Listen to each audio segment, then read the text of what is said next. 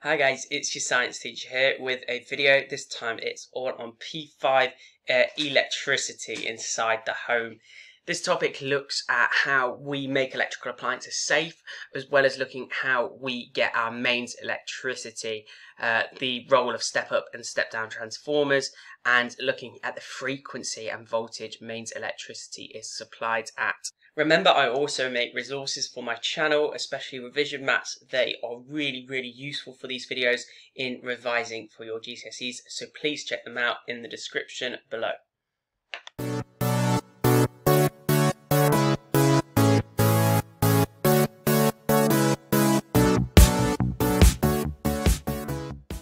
There are two sources of electricity in your home. You have the mains electricity, which is known as alternating current, and you also have batteries, which is known as direct current.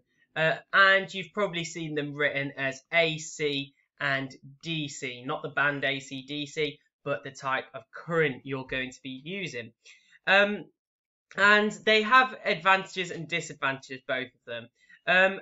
Alternating current, the reason why we use that for mains electricity is because of the fact we can change the voltage of it quite easily, and we use step up and step down transformers in order to change the voltage.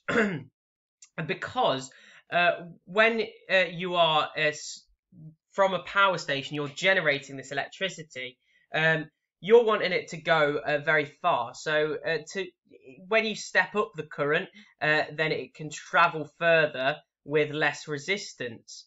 And you want to step down the current to make it safe to be able to use in homes.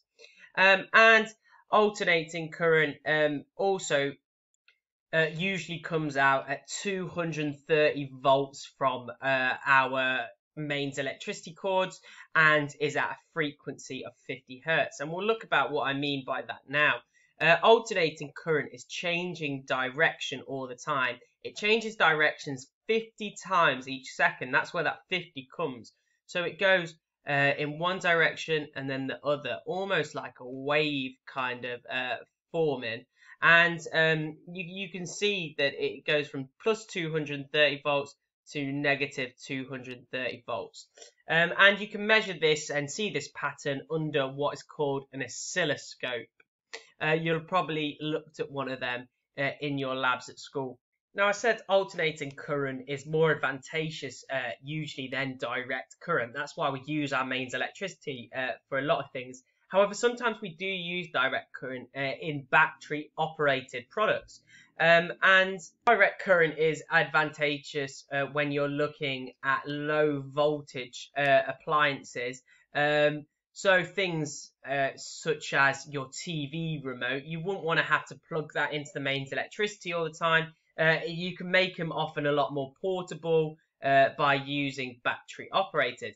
And how that looks on an oscilloscope is often quite different. Now, you don't get as high a voltage often.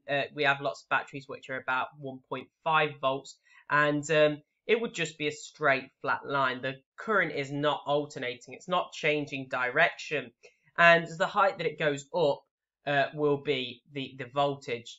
Now, you can make alternating current into direct current, but you need to be able to use a diode into your circuit, and that will mean that it can only flow in one direction. Because we use large voltages when we work with mains electricity, we need a plug that can be fit to the task. It works by three main wires. We've got the brown wire over here, which is known as our live wire. We have our yellow and green wire, which is known as the earth wire, and we have our blue wire, which is known as the neutral wire. And most of the time, only the neutral wire and the live wire are the two wires that are doing most of the work. The earth wire and the fuse that are inside the battery, they are only used for safety purposes. This is a fuse, and you can see on this one, it's also got a number, which is 13 amps, and we'll talk about that as well. So why do we have this earth wire and this fuse if the neutral wire and the live wire are the two wires that are mainly going to be doing the work? Well, if the live wire comes loose and it touches the metal case of an appliance, it could cause you an electric shock. However, what happens is the current becomes so big when it touches a metal case that it goes through the fuse and hopefully blows it, because the fuse has a thin wire running through it, and it has a really low resistance, so it will break. Okay, if that current gets above 13 amps, okay, then it's going to break. Now, a 13 amp fuse would probably be used for something between the ranges of 7 to 12 amps, okay? You're probably going to use it for an appliance which requires about a current like that, because then if it gets any higher than that, it will blow the fuse. Now, if the fuse isn't working, then that's where the earth wire comes in. So it's a backup to the fuse, basically, and the earth wire grounds the electricity. So it goes through all your wiring in your house and finds a place to dig into the earth, and it will earth the appliance. And that wire has less resistance than your body, so that's where it's going to get favoured to go down. So hopefully you do not get an electric shock.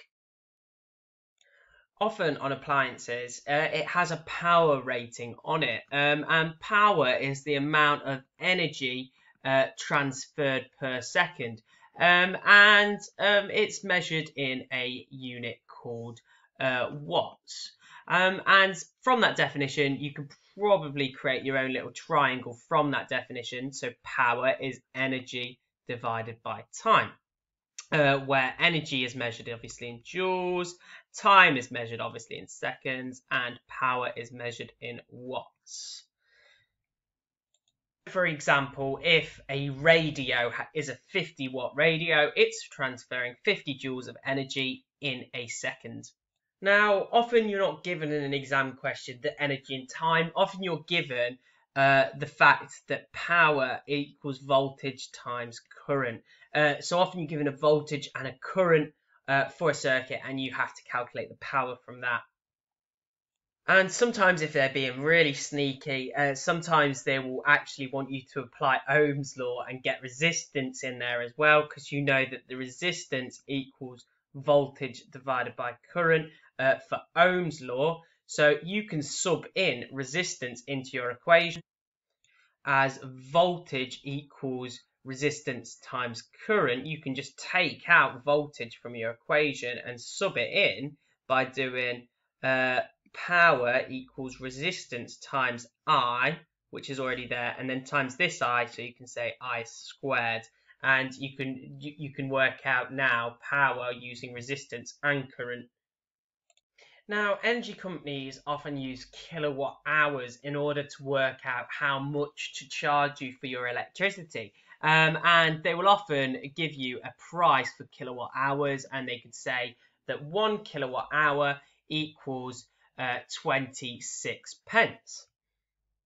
You can work out how much energy you are going to be using, because on the appliance it will tell you the power output of it. So this could be a 100-watt light basically, and if you were to leave on a 100-watt light for 10 hours, that would give you 1 kilowatt hour. Okay, and the way I work that out is just by times in 100 by 10, and that gives you 1 kilowatt, because a kilowatt means 1,000 watts equals 1 kilowatt. So it would take me 10 hours, and I would pay 26p for that. But not everything has the same power output in your house. For example, if you were in a shower, that might have a power output of 2,000 watts. And basically, that would mean that you'd only need to be in that shower for 30 mins to use up 1 kilowatt hour. So 30 mins of shower would cost you 26p, whereas keeping the light bulb on for 10 hours costs you the same. Now, I hope you really enjoyed this video. If you liked the video, please drop it a like, and also subscribe to my channel to see related content.